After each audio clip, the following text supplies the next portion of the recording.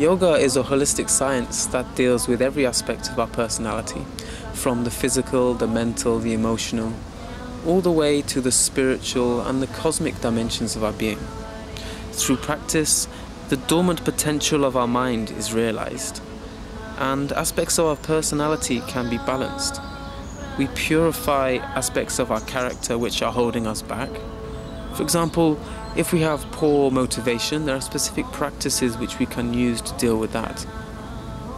But in fact, all of these benefits, whether they be physical, mental or emotional, are really byproducts along the path of yoga.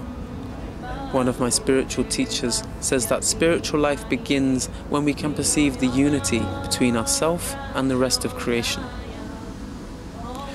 In fact, the true purpose of yoga is to transcend the mind, transcend the manifest reality, and reach the depths of our spiritual nature, which is to realize the Supreme Self.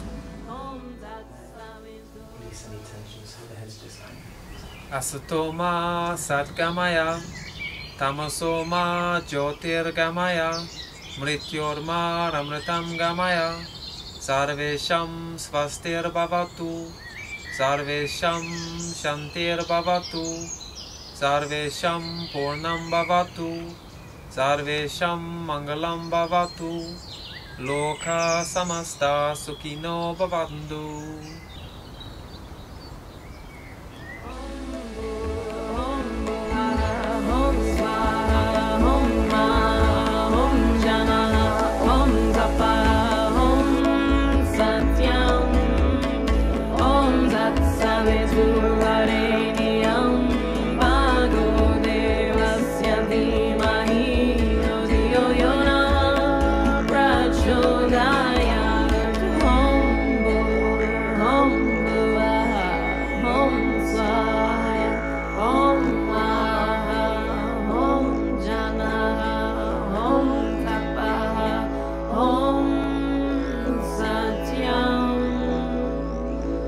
Om